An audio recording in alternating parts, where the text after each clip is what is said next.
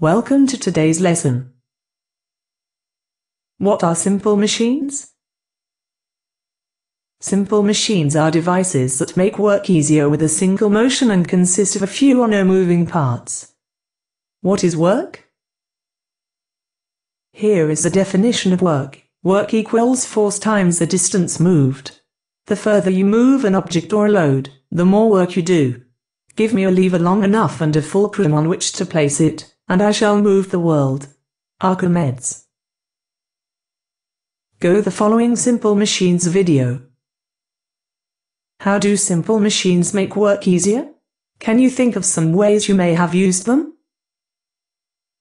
They do make the work easier in three main ways. By lessening the force exerted. 2. By changing the distance over which a force is exerted. Or 3. By changing the direction of the force exerted. Classic examples of simple machines are the screw, the wheel and axle, the wedge, the inclined plane, the pulley and the lever. Why use an inclined plane? How steep should it be? Can you think of answers to these questions? Let's look at some levers. Levers have been used since ancient times. A lever is a straight rod or board that pivots on a point known as a fulcrum. Pushing down on one end of a lever results in the upward motion of the opposite end of the lever. The lever in the diagram above works because the large weight of the block is balanced by the weight of the wooden crate which has been filled with stones. This means that the block can be moved or lifted by one person pulling on the rope. The Egyptians may have used people rather than the stones when building the pyramids. Once the block reached the next level, it would be swung into position using the lever.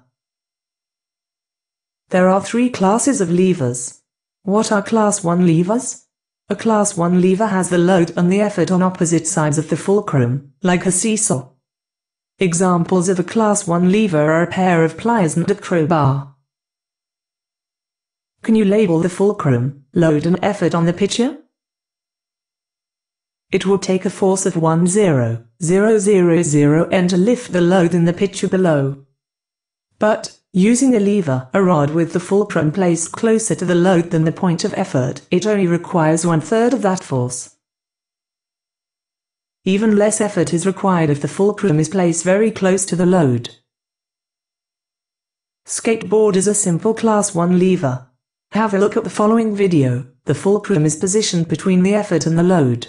If the effort is usually smaller than the load and the effort is further from the fulcrum than the load, then the lever can be considered as a force magnifier or multiplier.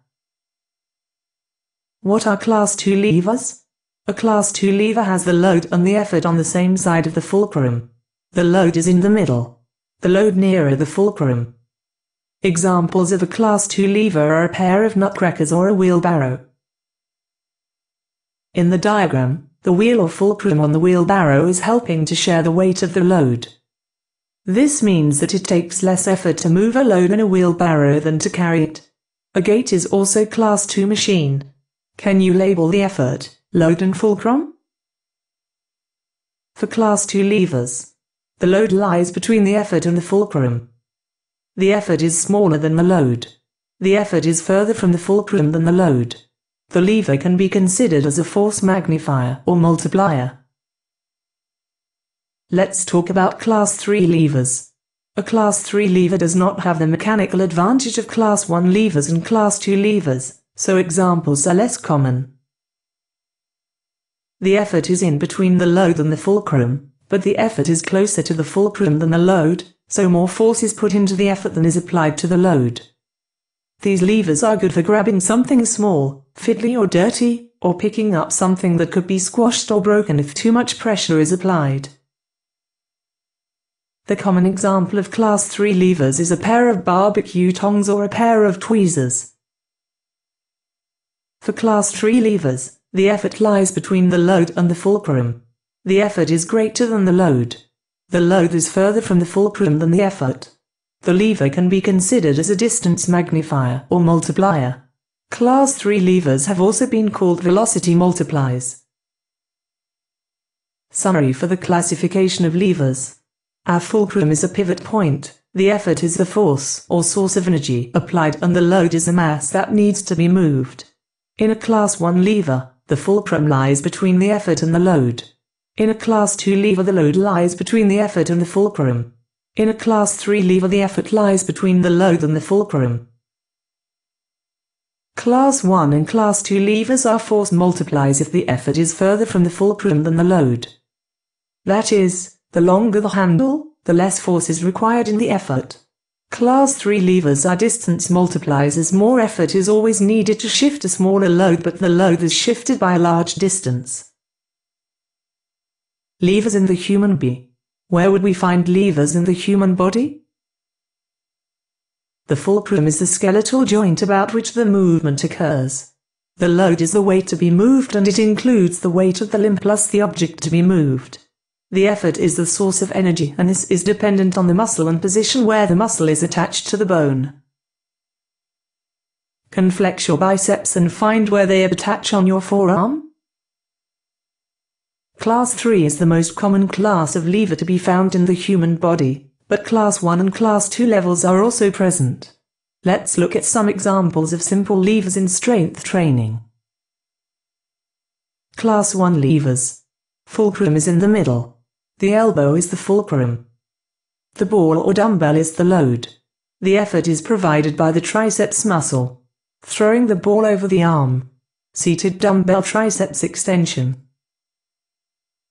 Notice the effort required is greater than the load, since the ball or dumbbell is located further away from the elbow than the triceps muscle attachment point. However, the fulcrum is in the middle. This makes it a Class 1 lever even though it is not a force multiplier. Attachment to the triceps muscle. Class 2 levers. Load is in the middle. Stand up without your shoes and feel the weight on your foot. Now come up to your toes and feel the calf muscle contract and weight shift to the ball joint under your foot. This joint between the metatarsals and phalanges is the fulcrum. The tensed muscle in your calf is attached to the back of the foot via the Achilles heel. This force provided by the muscle is the effort. Your body weight comes down through the center of your ankle. The body weight is a load. The effort is smaller than the load and they are next to each other. This makes the lever a force multiplier. Class 3 levers. Effort is in the middle. The elbow acts as the fulcrum. The dumbbell is the load. The effort is the force provided by the biceps muscle. Notice the effort required is bigger than the load, but the load travels quite a distance. Is this joint designed to maximize distance or force? In nature, why is it more important to multiply the distance rather than the force? How would you redesign this lever to be a force multiplier? How would you rearrange the load and the effort? A leg extension to kick a ball is also a Class 3 lever. The effort is in the middle.